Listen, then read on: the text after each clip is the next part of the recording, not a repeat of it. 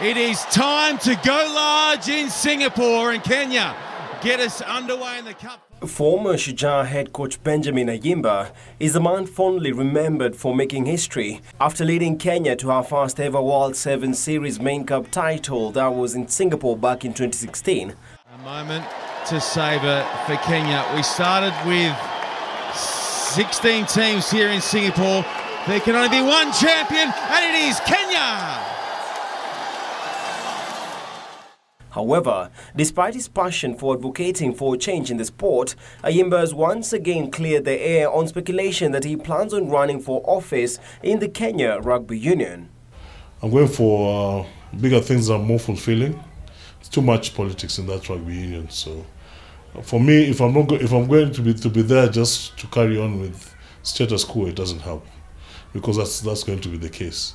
I'd rather go somewhere where my impact will be felt, and my expertise can be used to better other younger players and coaches. For now, Ayimba, under his sports initiative, is keen on working with all sports stakeholders for the purpose of promoting sports in the country.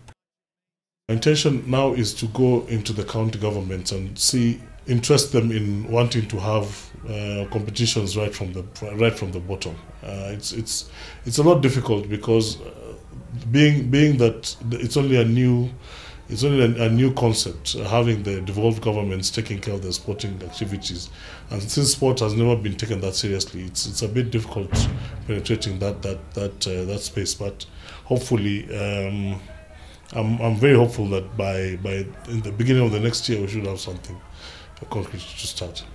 Meanwhile, he has commended the appointment of Paul Murunga as the Shujaa coach and Kevin Wambua as his assistant, and believes the ongoing Safari Sevens tournament will go a long way in preparing the team for the upcoming HSBC World Rugby Series.